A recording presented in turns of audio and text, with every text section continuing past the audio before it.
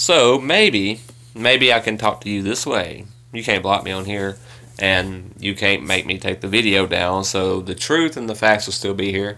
So either way, and I don't care if you respond. I seen you out there riding your little four-wheelers, living your little life. That's cool.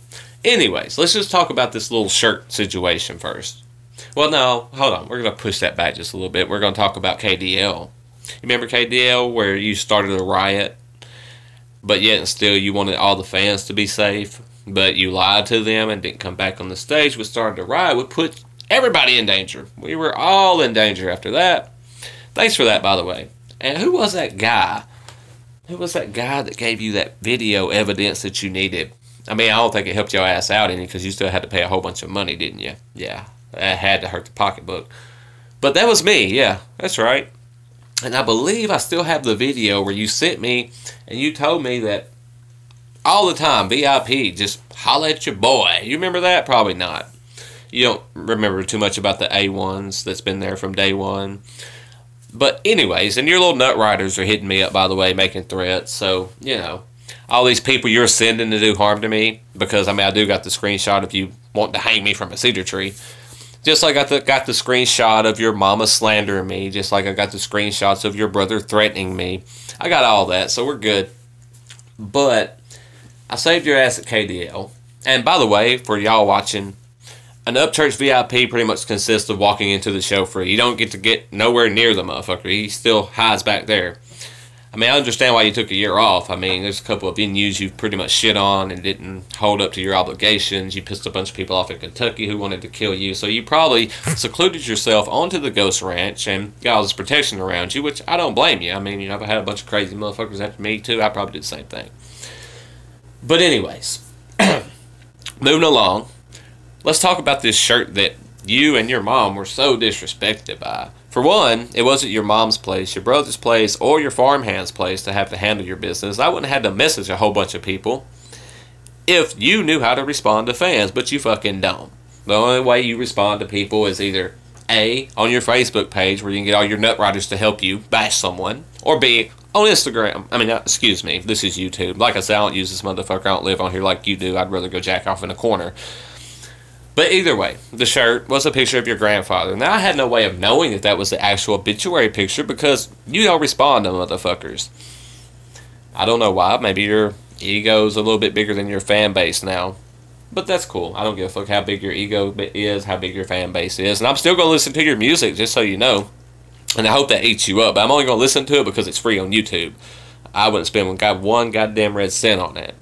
Just so we're clear on that. Never have, actually. Never will. And as far as your fans hitting up other people, talk about you're going to sue over this shirt, well, you can't. You can't. The picture was sent to me through someone else. But here's my problem with it. It was disrespectful.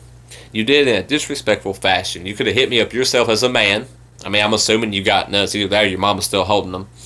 I'm assuming you got nuts. And you could have hit me up as a man and said, hey, man, I appreciate that. Thank you for the thought, but I just don't really want that shirt. It brings back memories, whatever. You know, it's the picture from the obituary. You could have approached it a different way, but you didn't. You wanted to be all disrespectful, or excuse me, have your people be disrespectful for you because you can't seem to talk for yourself here lately. You know, you gotta have your fans or your family, whatever. I don't give a fuck. Fuck them and you. But, and did you, I mean, you told me you was gonna hang me from a cedar tree.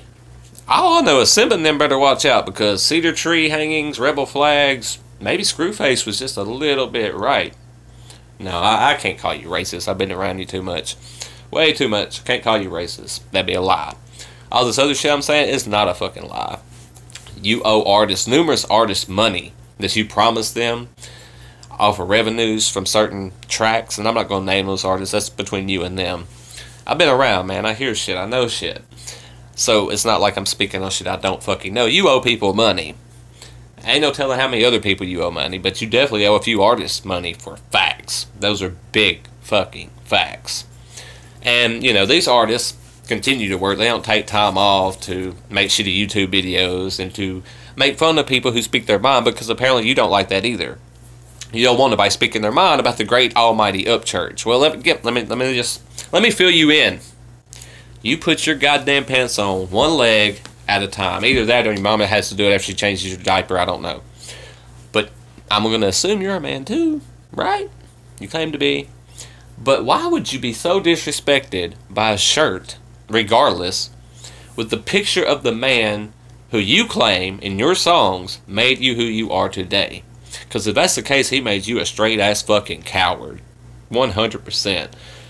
He probably is rolling over in his grave right now because you turned down something that was all about him. That was a shirt for your birthday about him from somebody who thought you would like it. And there's a lot of people close to your circle that your mama said I so-called harassed who also thought you would like it. Just so you know, some of your people thought you would like it too. But guess what? They were wrong, and so was I, and so was everybody else. So now that shirt is a controversial shirt that I will be burning on YouTube later. And I just hope and pray that the ashes from that shirt float up into the fucking heavens. And maybe they'll reach it to your grandfather. Maybe they'll reach to your grandfather. Or maybe the smoke will make it to your granddad. And maybe he will actually fucking appreciate something that your ass was too goddamn good to accept.